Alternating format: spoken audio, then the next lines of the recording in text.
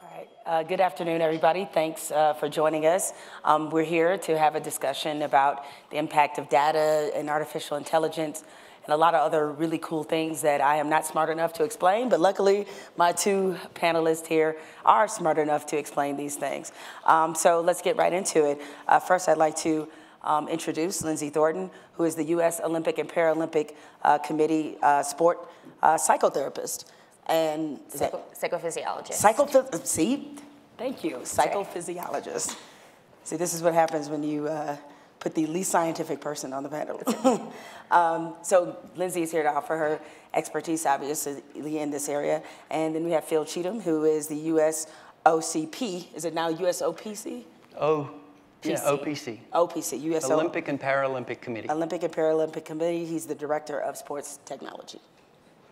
We want to get started first, because Phil, we have a video. Yes. In which you can tell us a little bit more about what people are about to see and about some of the exciting data possibilities that many of us will see unfold at the Olympics that have been unfolding. So why don't you go ahead and cue that up for us? Well, this is one of the technologies we're going to talk about in our session today, and I thought it'd be nice just to give you a video to give you an idea of what it's all about. We're using radar technology to measure the launch characteristics of shot put and help our athletes improve performance with knowledge from the results.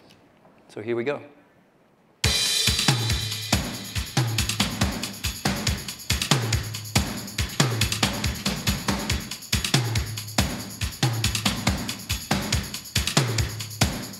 With the shot put, the distance is very important. That's the key thing that's measured in a competition.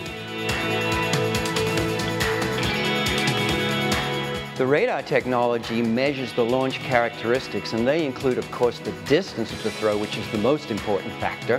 The things that go into that distance include the velocity of release, the angle of release, the direction of release, and the height of release. To be able to now wait 3 seconds, 5 seconds after a throw, and to know exactly all of those variables, and with 5 seconds later to watch the video of it just like that. Being able to see it right there on the spot, and then knowing what I felt and what I think I did, but then see it, then to see the numbers with it, it makes a difference. So I can kind of make those small changes in my mind mentally, and I think it really helps me connect it. The biggest thing with the data is we keep it in the cloud, and by keeping it in the cloud, we're able to access that from all over the world at any time of the day. Whether I was in Beijing at the 2015 World Championships and we're looking back at a practice I had here, I'm always able to go back and be accountable for what I did, and our coach and I can assess to where we need to go with the next practice. The technology consists of a radar unit, and it sits about 7 or 8 feet behind the ring, looking at the athlete, looking at where the shot put is going. My favorite thing about using this data is I see my best throw of the day, and I go to my worst throw of the day. Having the data changes the coach and athlete interaction simply by being more precise. In the past, it was qualitative type suggestions like, oh, I think that was too flat, or oh, I think that was too steep, or that was too slow. Now we know that flat means 30 degrees, 32 degrees. The ideal is about 36 to 38 degrees of launch angle. But when you're looking for such small changes, when you get those additional variables of velocity especially, so you can kind of see how much power is actually there, it gives you just one more element to look for, and that really helps you differentiate what made this throw better than the last one. You've got that data now that allows you to optimize exactly the type of feedback that a coach is going to give an athlete right there in the circle. And to be able for the athlete to make those neural connections, if you will, based on that feedback immediately after that kinesthetic feedback that they're already getting from their movement, you know, it's really powerful. For me to continue training and to defend my title, I definitely need that constant support and more access to the technology. I'm getting older, so the more feedback that I get to work on the smaller things will definitely make a big difference at this point in my career. We've got a group of throwers right now, both Americans and international, that are kind of approaching the world record.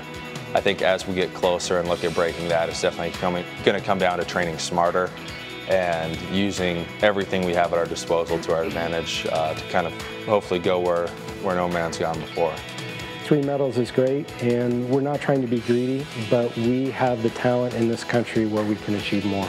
not only to get more, but to protect those medals that we did get, because the rest of the world, they're not going to slow down. They're not going to stop. We've got to stay ahead of them.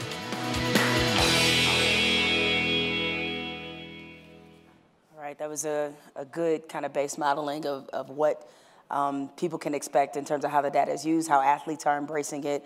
But Phil, I want you to give us some idea, especially with all the predictions being that when the Olympics are in Tokyo for 2020, that we will see data collection with the combination of artificial intelligence used in a frequency in a way that we have not seen before in previous Olympics. Can you give us some idea of what the evolution has been in terms of data collection and artificial intelligence?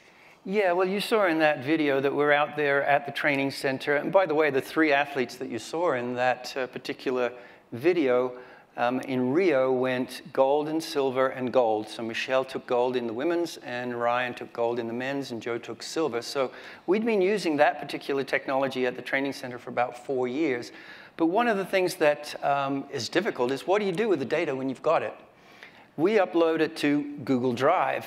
And so they have to then go and have an account on Google Drive. They have to download it. It's way easier than it used to be with a USB stick or a DVD or a CD or that sort of thing. But it's still not where we want it to be. What we like to have, and we're developing right now, is an athlete monitoring system. And what that means is that data will be fed up to the cloud.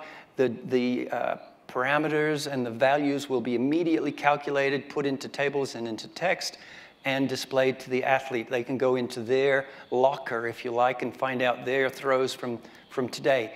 The next step, as far as AI is concerned, is to start sifting through all that mammoth amount of data, the big data, if you like, that we've had from the past 4 years, that we're continually gathering to show what the trends are, to show what the key performance indicators are for performance and the key indicators for injury, so that we can mitigate injury and we can improve performance. So I like to think of it as kind of a continuum from capturing the data on the field, feeding it up to the cloud, doing all the analysis and the AI, and then feeding it back down to the coach and the athlete so they can implement what we've shown them and what they've learned. And that's the biggest thing. If we leave it up there, if we don't implement it, then we've wasted our time. So we have to communicate with the athlete and the coach on how to make changes from what we've found. And that comes down now to simple drills, simple exercises, and movement changes. And that's key to making the improvements. Now, Lindsay, with your relationship with athletes, how have you been able to use, maybe not particularly radar technology, but how have you been able to use this technology and the intelligence you're able to see through data in how you guide and direct athletes? Sure. Well, so one of the major ways would be through sleep monitoring. So we monitor nighttime sleep and daytime naps to inform our understanding of an athlete's recovery process. So your nighttime sleep is your #1 recovery opportunity. Athletes obviously supplement with daytime naps because they're often up early for training or traveling internationally quite a bit. So right now we're using an interbeat interval conversion, which is a sort of a way to measure the heart rate in time, and using that data to understand sleep and sleep parameters and what's happening in the nervous system, and so the central nervous system and the autonomic nervous system during nighttime sleep. And we're also collecting a lot of other variables like which time zone are you in the world, how long have you been there, what are your training efforts and your rate of perceived recovery, what do you have coming up, all these, some are subjective, some are objective variables, and we're putting that into, it's more of like an informed algorithm than, I don't know if it's entirely AI, but to give a training readiness score. So how ready are you to push yourself today based on this big set of data that we have on you, and then an athlete can take that and work with their coach to figure out what they're going to do today. It obviously doesn't restrict someone from training, but it just gives another piece of information beyond the, like, yeah, coach, I feel good, put me in. Now, how do the athletes themselves, or what's been you guys' experience into how they respond to the data that they've been given? Are they a bit intimidated by it, or do they honestly see this as real help for them in advancing and furthering their careers? Sure, I mean, I can stick on the topic of sleep. So we're often blind to what happens in our nighttime sleep. It's hard to think about with consciousness something that happens in a state when you're not conscious, which is when you're sleeping. So to have objective parameters around that is really helpful. Like my most common consult is an athlete comes into my office and says, "Hey, I heard you do some sleep monitoring." Yeah, you interested? Okay, let's give this a go. Say, well, how long do you sleep on average? And I 8 hours, because like this is the answer you're supposed to give. Okay, well, what time do you get into bed? Probably 11:30. Did you use your phone? Yeah, I check Instagram before I go to, okay. What time do you have to get up for training? Well, maybe 6:30. I'm like, okay, doing the math. 11:30 to 6:30, we're not even at 8 hours. Right. So to have information about what happened there, right? And so for an athlete to understand, like, I am in a heavy period, I am exhausted, they probably won't use this word, but it's in the sleep medicine literature, this non-restorative, sometimes features of sleep that occur as you are coming from the threshold of functional overreaching, you're pushing yourself, it's working well, you feel terrible because this is what the training is designed to do, but sometimes you go too far and then you're in overtraining. But so we can sort of see these things in sleep. So once an athlete understands that that's the value of that the data can provide, or it helps us understand that, yeah, when you hit the ground in Tokyo, there'll be so many days, and it's individualized, till your nervous system normalizes, and we can expect you to perform the same way that you perform in your home training environment. That's powerful, because it's hard to talk around these things, and you can get in your head to say, well, like, maybe I'm just like, not that motivated, or maybe I'm not working that hard, or what if my coach thinks that I'm trying to make excuses? And the objective data helps inform that story. Now, Phil, how does this technology help in identifying skill sets for certain athletes? Well, yeah, getting back to that as far as the skill sets and the athletes and the coaches, the skill sets, we've been using it over the past 4 years for mostly the elite athletes, but it's going to trickle down for sure. Right now, it's a little bit expensive, and hopefully we're making video and the radar technology less and less expensive in the future, so we can get it to our development athletes as well. But if I may, I'd like to also make a comment on the athletes and coaches' acceptance of this technology. I think we have a difference. The athletes are probably in the 20s to early 30s, and the coaches are generally a bit older, maybe 40s, 50s, some of them 60s. And I think that is a mirror into how they're accepting the technology. The younger generation is really into social media, their cell phone. So when we can give them a video that has multiple views, and that's also what the radar technology can do, there's built-in video. So we can give them some numbers so they can brag about it on Instagram and post a video of, yeah, I'm in my training session, this was my PB 21, 23, and look at the technique, and you've got a video there with 3 views all on the same video. That really is powerful for them. It's a powerful message, and it makes them feel good, and it makes them understand what's going on more. Now, I have a funny story as far as one of the coaches is concerned. He was kind of a bit intimidated by the technology, and he wasn't sure that he really wanted it. I mean, he's like, well, I know what I'm looking for. I've been doing this for years, the typical statement. And so I had to kind of sugarcoat it a little bit from the point of view that, coach, you actually get out there with a tape measure and measure each one of those throws. This will do that for you. You won't have to run out there with a tape measure. And he was like, the light went on. I was like, oh, okay, so yeah, so let's give it a go. And then after a while, he would look over my shoulder, and he'd look at the velocity, and he'd like, that velocity, that's pretty important, isn't it? Yeah, it is. Oh, that angle, that kind of relates to how far it goes as well. And so within literally a few weeks, it was all of a sudden, it was his best friend. And I think that's the way. It's education. If we can educate them how this is going to help them, and it is going to make a positive difference to what they're doing, then they're all for it. Is there a fear among coaches that this data maybe will run counter to some of their coaching methods, but also maybe from a point of insecurity, they'll start thinking, oh, the robots have won, they'll soon be replaced? Yeah, we do get that. And there's a lot of intimidation between what if it shows something I'm telling them to do is not working or is wrong. And you've got one coach that's fixed in their ways, and that's intimidating to them. But you've got the other coach who's like, well, if I am wrong, I really want to know about it because I really want to help my athlete. And so let's fix it. Let's find out what's going on. And as far as automating and taking their job away, no, I convinced them that it's actually helping their job. It's making them more intelligent. It's a tool that they've just got to learn to use. And like I said, it's all about coaching education. If we can educate an athlete, we can help one athlete. If we can educate a coach, we can help 10 athletes. So we're really trying to show the coaches how we can use this scientific technology, how it can help what they're already doing, and just augment it. Yeah, and not to forget the other question. This is some of the work that you're doing. You're able to allows athletes to really find out what their skill sets are and where they need to maybe work more at or work less at, or just how to provide a more balanced training approach. Can you talk about that? Yes, well, that would be a good introduction to another area that we use, which is called motion capture, motion analysis. The radar kind of gives us 4 or 5 values. It's more of what the outcome is, what's happened, how the shot put, and I'm using shot put as an example, but it can be applied to all different sports and different events. But we want to know what caused that. What did the body do to make that happen?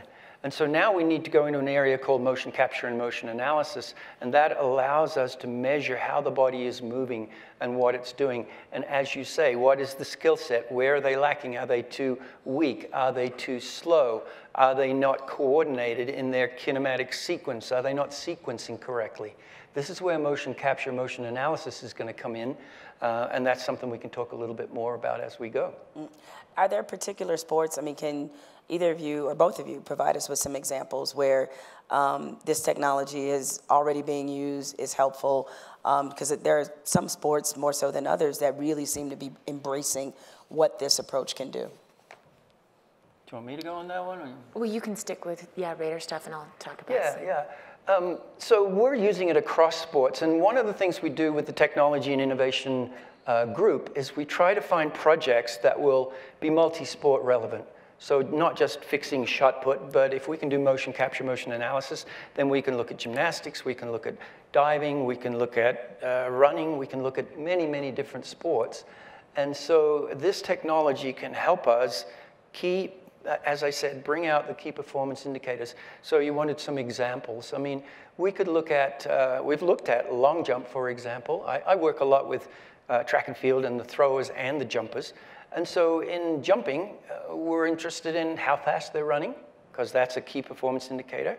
We're interested in what their angle of takeoff is. So we're using this technology mostly with video. It's quite surprising how standard video is still used today. But we're trying to go to the next stage. We're trying to go to the intelligent video, which now brings in the use of AI, so that we can put that video on the side of the long jump run-up, and we can immediately give them the feedback of, oh, you need to change your angle by 1 degree and increase your speed by 1/10 of a meter per second. So those are the sorts of things, the sorts of examples. We're using it in diving, and I'm using examples that I know of.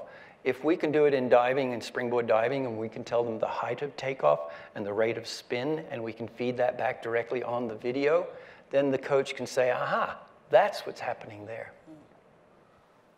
And I mean, for sleep monitoring, as an example, it's all of our athletes, Olympic, Paralympic, summer, winter, everyone in this room hopefully is sleeping at night, assuming we're all diurnal.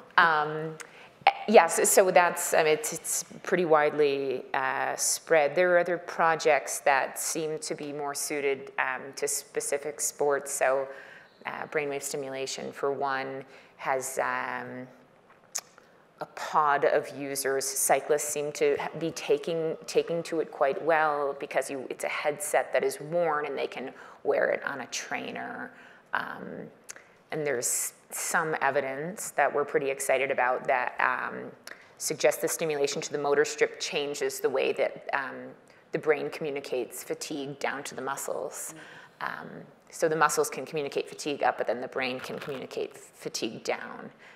So this temporarily, I don't want to say disrupting, but temporarily delaying that process allows an athlete to push themselves slightly further than they were able to push themselves previously, because they don't feel the same sensation of fatigue. So endurance sport athletes, in this example, specifically cyclists, seem to really like the transcranial direct current stimulation. Now, do you find as well that there is, because we know that there's a certain amount of machismo, toughness that are built around every sport, and for a lot of athletes, rest is not in their vocabulary. Correct. So how do you combat that? This is a great question.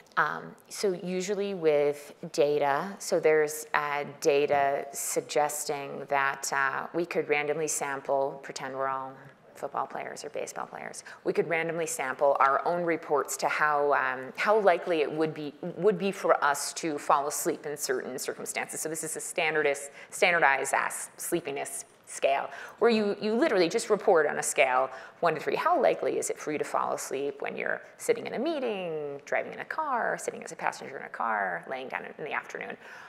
And then you can track our performance across multiple years. And the more sleepiness that you report today, the less likely it is for you to be in the league years later, and not by an insignificant amount. I can't remember the exact numbers, but it's something like a 40% spread across. So let's say you have a very low sleepy value and I have a high sleepy value. You're 40% more likely to be in the league in 3 seasons. So once athletes understand that, if you signed up for your profession, if you're lucky enough, genetically access to coaching, being able to invest yourself, if you undermine your recovery, I can't guarantee it, but I can say it with a lot of confidence, you are going to shorten your career.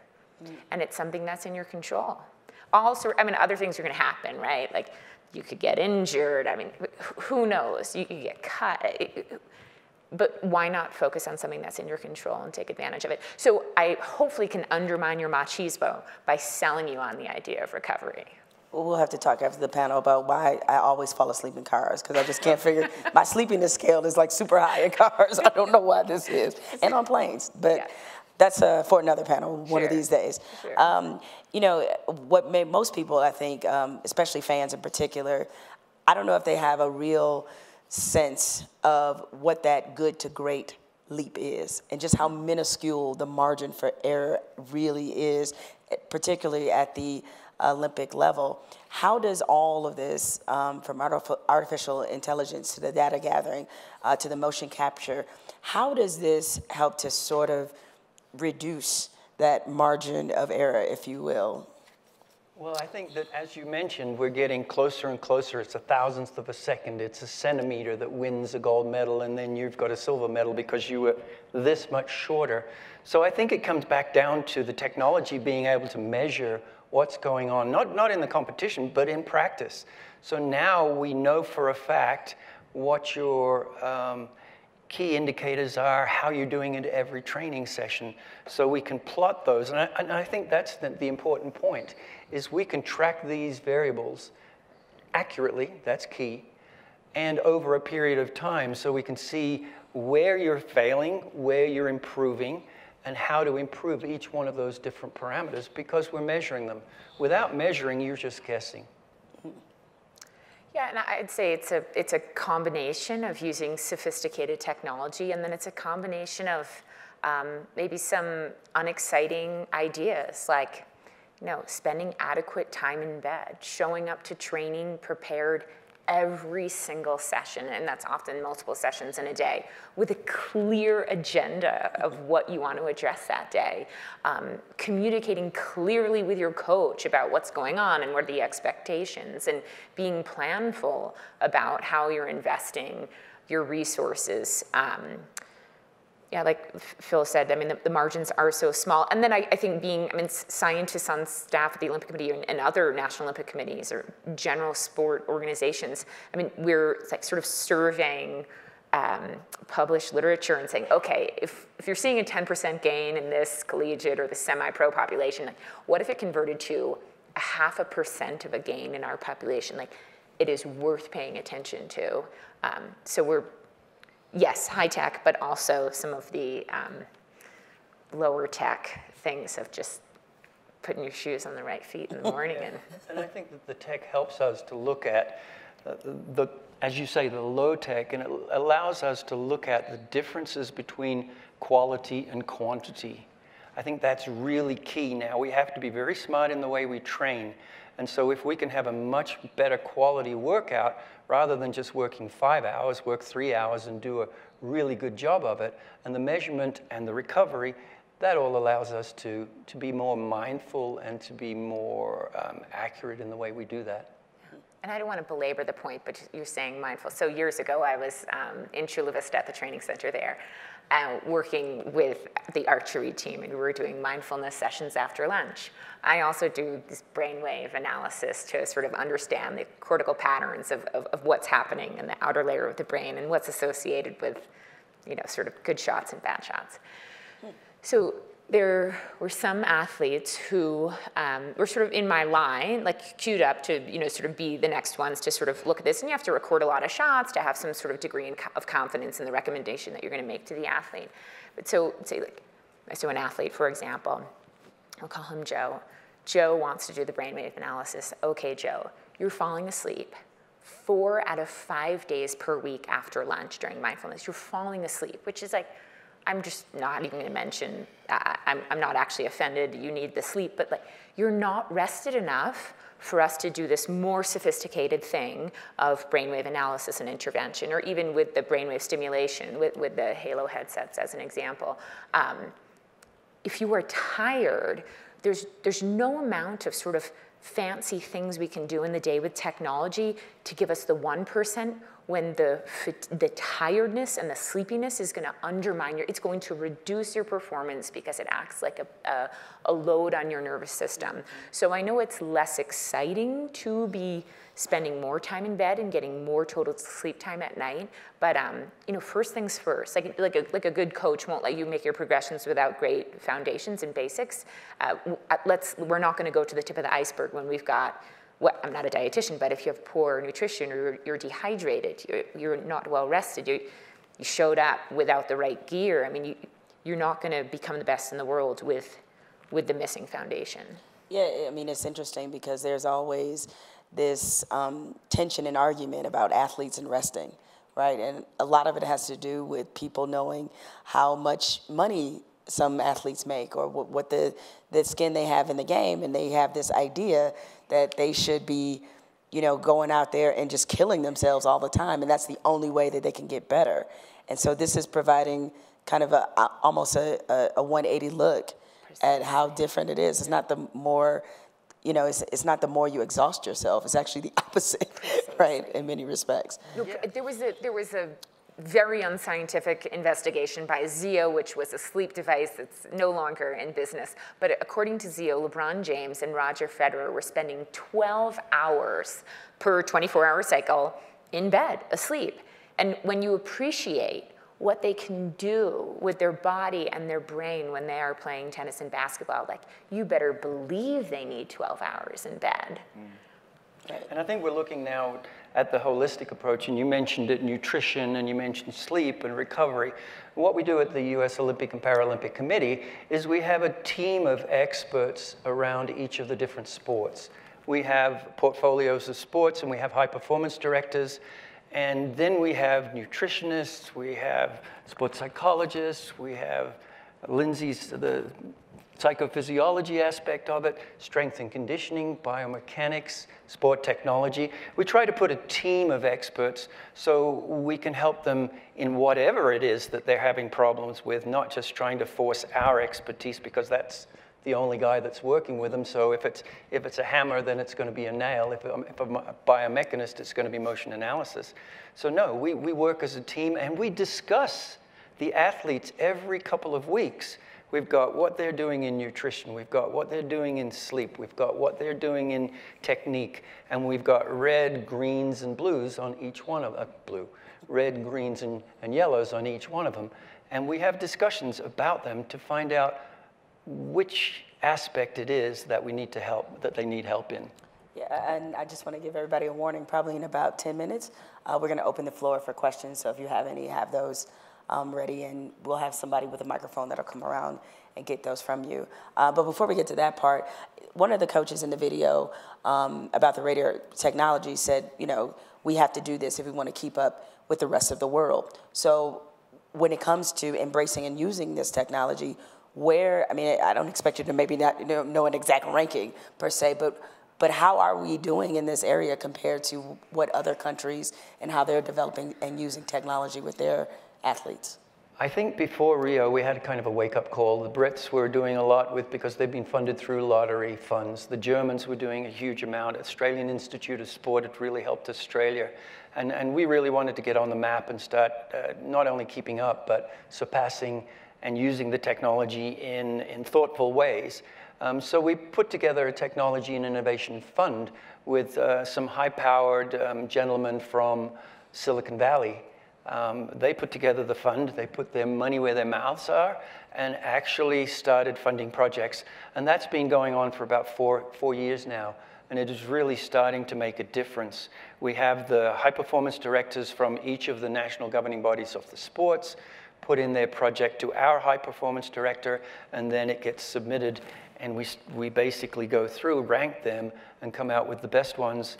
And the best ones, of course, are going to be the ones that are multi-sport, that are very basic to all different sports, like the sleep and recovery, like the athlete management system, like the motion capture, motion analysis. Because once you've developed one of these for one sport, you can very quickly bring it across to the other sports. And that's going to help us improve our technology much more rapidly. For most fans who watch the Olympics, or really any sport, it's an emotional experience. I think a lot of fans would like to believe that most of these athletes, they were successful just purely based off God-given ability, and some lightning bolt struck them out of somewhere, and next thing you know, they were Usain Bolt. As you guys know, that's not quite the way that it works. But why should fans be interested in this kind of tech and where it's taking our Olympic programs, Olympic teams, and Olympic athletes?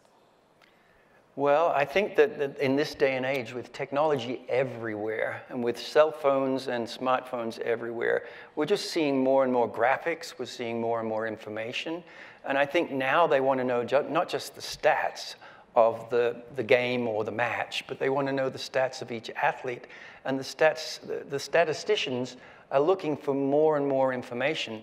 And so I think that I've seen it much more in the last few months on television. I know on the Golf Channel, when you're watching the golf now, you can see how much hip turn was in the backswing. What was the velocity of the ball? You can see the trajectory of the ball. But they're getting into more and more of the body. And I just saw one the other day on baseball where it was giving the spin of the ball and the trajectory of the ball. I think it just adds to the excitement and the interest level of each of the sports. Yeah, I think maybe as a fan or a viewer, it helps, again, like quantify, like what is it that makes that so appealing to me? Like that is marvelous to watch, you know, and maybe it anchors it into some sort of number. I mean, hopefully people can still have like sort of the aesthetic experience and like soak it up. I think, so why do fans care? Hopefully there would be a trickle-down effect of high quality, valid, reliable, you know, these, as an example, and there's probably at least half the audience here who has some type of sleep tracker. You've sort of tried to measure your sleep at night. Maybe it's on your phone, the accelerometer, your phone gets stuck underneath the pillow, it thinks you're asleep, you went to the bath, you know, there are different ways of measuring things. I mean, like, measuring core body temperature when you're in endurance sport and exposed to sun and heat and humidity. I mean, that matters a lot. And there's little temperature pills you can take and monitor things. So hopefully, as Phil said, I mean, radar technology is expensive, sleep technology less so, but hopefully to the person sitting at home next summer watching the Tokyo Olympic and Paralympic Games, hopefully they'll be the beneficiary of the committee's efforts to sort of track down the most impactful tools, technological tools, and whether you're a weekend warrior or whatever it is, that you could somehow benefit from this too, your, in this case, athletic endeavors? I've got one immediate example that just comes to mind of how the Weekend Warrior is now starting to benefit from this technology. And it's really in line with the technology that I've been talking about. It's not just the radar, but it's the video. Now with the video, we use multiple cameras from multiple angles, and those have to be synchronized with one another. So you can just flip on the iPad from one view to the next view, and it's at the same point in the skill. So if it's the ball is just being launched, or the ball has hit the tennis racket, or the athlete has just jumped off the ground, you want to be able to flip through that. One of the companies out there has just come out with that now on the iPhone. So basically, if you've got 3 friends who have 3 iPhones and you've got an iPad, you can just set those 3 iPhones on a tripod around whatever it is, whether golf swing, baseball swing, whatever, and it transmits them directly to the iPad, and it's an app. So this technology was at the Olympic training center level, and now it's come down to everybody. So I think that's pretty cool that we're all going to benefit from it in the future. What I don't like, though, and what I'd like to see improved are the programs, the goals that are set, like 10,000 steps. I have a problem with that.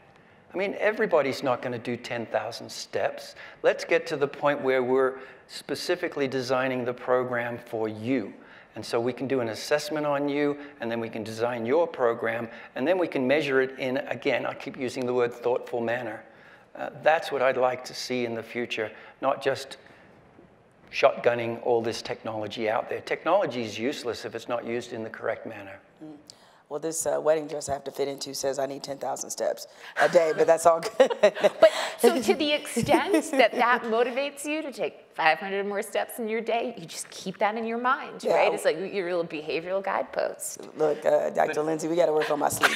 That's first, okay? And then we'll get to the 10,000 steps. Metabolism. I mean, there's so much. There was just this great sleep conference, time-restricted eating. Yeah, there's so many things, and we're going to start looking into, is there a way that athletes can time their meals that will help facilitate jet lag adaptation? I mean, there's so many exciting things in the sleep world, but in other ways that we can look again at these behaviors that we're going to do anyways, hopefully. How can we reprioritize them, or how can we reinforce certain behaviors and sort of steer people away from other behaviors? Like if you understood the impact of consuming 1 alcoholic beverage at this time versus many across this amount of time, if you understood the impact on your nighttime sleep, and if there was a metric around that, that could really drive your behavior. With athletes, I'll often say, like, you want to socialize, right? You're 18 to usually 35 years old with the athletes that I work with. You should socialize because they're social beings, and so I had a rock climber recently. If you didn't know this, rock climbing will be in the Tokyo Games. I had a rock climber say to me, my friends like to party. I said, okay, well, this is good. Well, like, define party. He's like, well, we stay up all night. I said, okay, what is all night? We don't go to bed till probably sunrise. I go, okay, how many times are you doing this in a month? I don't know, like 5, 6. Okay, well, let's put a metric on that. I'm not your mother. I can't tell you that you can't do this. But if you understood how this impacted your ability to be planful the next day, sustain your attention, be vigilant to the routes. I mean, I'm not a great climber, so I don't understand all of the exact demands that the athlete encounters. But if you understood the impact, the cumulative impact of that type of sleep restriction, I bet you'd make a different choice, or at least you could make an informed choice next month. Maybe it goes from 5 times to 2. That'd be an idea. Yeah. I think the cool thing about all of this work that we're doing at the Olympic Committee now and the Paralympic Committee is that our goal is to bring it down to the consumer level. That's one of the new edicts that we've got, is all of the information that we learn for the elite athlete has application for the weekend warrior and just general health and fitness. And I think that that's one of the things that we're trying to progress to in the next few years, is to help the USA population in general. We're going to open the floor for questions, so raise your hand if there's one back there. Hi. I was wondering if the USOC or any other countries are getting pushback from the International Olympic Committee about any of this technology potentially deeming it unfair and therefore banning it? Not so much, no. It's interesting you ask that because we have sponsors who are helping us work on technology, such as Intel and Comcast and several others. But they're also IOC sponsors as well. So they're actually implementing technology projects at the IOC level as well as at the USOC level. To follow up on that, are there any ethical concerns that people have about how this technology and data is used? Yeah, I mean, so the example that I gave before, brainwave stimulation, direct current stimulation, there's been a pondering in the literature whether or not it could be considered a performance-enhancing drug. And you know, the thought project is sort of lagging behind the way technology is interfacing with athletes. So in that case, I doubt much will happen. But I think there are you know, appropriate concerns. I'm not. My personal opinion is that I'm not concerned about DC Stim conferring an unfair advantage. The cost of the technology is quite low. I mean, certainly there are versions of headsets that are very expensive, but the technology in and of itself has been used for decades, and it's quite inexpensive. So, but it is an interesting sort of dilemma to consider.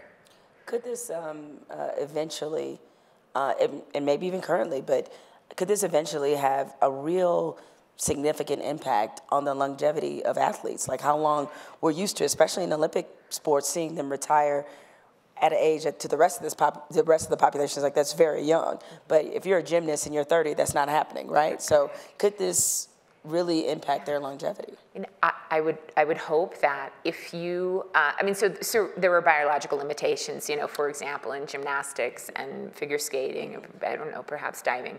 Now, that's not to say that there haven't, I would say, recently been older athletes, you know, what is considered to be an early specialization sport. But one of the approaches we are taking is how do we prolong the careers of these highly successful athletes. So if you were very successful, or if you were a 4th to 8th place finisher in Rio in the last games, I mean, what is it? Is there something that needs to be addressed to enhance your performance? And how do we invest in your recovery to get you to 2020? Assuming that's something you want to do and you can prioritize your life around that. But I think that the way we think about how our bodies are aging or breaking down at the most elite level in sport. I mean, I can think of a handful of athletes who did very well in Rio that thought seriously about retiring and then, you know,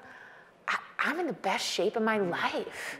There's no reason other than sort of this, you know, this idea, this certain number, this age in my mind for my sport, I'm considered old, but I'm one of the best. And when you put wisdom with a well-maintained body, I think it's hard to beat. I can give you a specific example of that and how technology can really help. And again, I get back to the gymnastics example and workload monitoring or training load monitoring. If we can use AI to turn that video camera that's trained on the parallel bars, trained on the rings, trained on the high bar, in the gym, in their workout gym, if we can now take that video and feed it through an AI algorithm that can count the number of skills they can do, can log the type of skill, can log the quality of skill, can put it into their logbook, which now, instead of just being a piece of paper in a book, is now in the athlete monitoring system. And we're doing this already, by the way. Now you can start, in a limited sense, now you can start looking at how they're being affected by the amount of work they're doing. You can start periodizing their workouts so you can back off. You can load heavier, you can load lighter, you can cut back, you can taper. All of these things can help the athlete do better in a competition, but remain healthy. If the athlete's not in the competition, he can't win it, or she can't win it. So if we can monitor their training and workload in a very skillful manner, then I think the longevity thing comes along with it. Again, we have a couple more minutes for questions. Mr. Tinsley? Just with the data that you all collect, I can see that being really useful, like outside of sports. How have you noticed the feedback from the medical community, or even something like military? Because I can see like Navy SEALs using this type of information to really help them as well. Have you noticed outside fields? You got something on that? I mean, I can talk a little bit about sleep, but if there's something about sensors. Yeah, I think we have interaction, especially in San Diego at the Olympic Training Center. We've had interaction with the Navy SEALs, and I think we do share a lot of information back and forth as to what's working for them. And you know, when you've got the crazy elite athlete and the military person, they're working at the same sort of level. So yeah, there is feedback going back and forth, and we've got several human performance seminars where the military guys give us their information and we talk about what we're doing. So I think that, yeah, it goes both ways. I just want to give one really great example of that. So we have different vulnerabilities to sleep loss as an example. So there's this task called a psychomotor vigilance task, which is a very boring task where you sit there for usually about 20 minutes and you just continue to respond to something on the screen, and it, you know, the software counts your reaction time variability, things that you missed, times you pressed the button when you shouldn't have, all these things that have a real world translation to like military style tasks. But so we don't have a good understanding of the exact genetics that gives this ability that sort of buffers you from the cognitive cost of sleep loss. But if we know that about you, or if there's a way that we can detect that, those are the wildfire firefighters that you deploy first when you know they're tired, right? Because you know they're going to be less likely to make a mistake. Or those are the astronauts that you send up on some sort of exploration mission. Or those are the people that you keep on a longer shift compared to maybe someone who's more vulnerable to the costs of something like sleep loss. So at least when I'm working with athletes, I'm borrowing heavily from these other high-performance literature, you know, astronauts, soldiers, what's published, that sort of stuff. Yeah, and real quickly along those same lines, it feels like in the American professional sports community, like basketball and the NBA, they have really, you know, adopted a lot of technology. You know, look at a team like Golden State, like for a long time, was kind of really in the driver's seat as far as that conversation. Are you also sharing a lot of information, not with just the NBA community, but with like the NFL? Is there a cross-sharing of information with the professional sports leagues in America about the technology that you have, and even from a sleep standpoint, what you're discovering at the Olympic level? That's one of the things that I'm kind of embarking on at the moment with the technology committee and the technology group at the Olympic Training Center. We have some of the members on there that are in professional sports as well. And so, yes, we are trying to pick their brains. And when we see at conferences stuff that's in basketball, stuff that's in baseball, we definitely share. And I think we get quite a level of sharing. I mean, it goes only so far and then it stops and says, well, we're not going to tell you anymore, but at least we can find the products that they're using and the sorts of technology that are going in that direction. So I think that that's one of the goals, to try and access those experts, because there's so many experts in the professional fields. Yeah, and even they just have like clever approaches. Like, so there was this one study that was published about the incidence of late night tweeting and then subsequent, next day game performance, which was just, that was so clever, right? It's public information. If you are tweeting, you're not asleep unless you've got someone else tweeting. But like, there's often these great ideas that come up. Yes, okay, we could sort of borrow or steal with these clever ideas. Definitely. Well, thank you all for being exceptionally clever on this panel. A round of applause for our experts here, for Phil and Lindsay.